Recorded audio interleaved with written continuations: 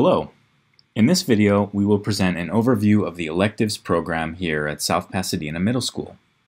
Students in South Pasadena Middle School take 6 classes throughout the year, including PE, English Language Arts or ELA, Math, Science, History, and an elective. To get started, navigate to the South Pasadena Middle School website where you will find all relevant information about electives. Click on the Academics, Programs heading, and then Electives.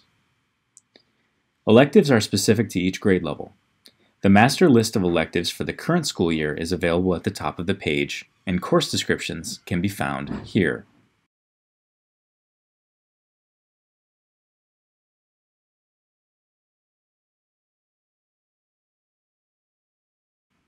Keep in mind that some electives are semester-long, while others are year-long as indicated in the description. At the beginning of each academic year and/or upon registration with the district, students complete a course request form where they rank electives according to personal preference. While our counselors try to meet all student preferences, requests are taken on a first-come, first-served basis, and some electives fill up quickly. If a student does not get the elective they wanted in the first quarter, they might get it in one of the other quarters or semesters.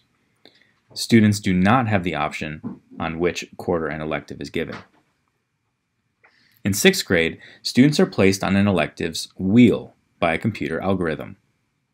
After each semester, the wheel turns and students rotate to the next elective in a sequence.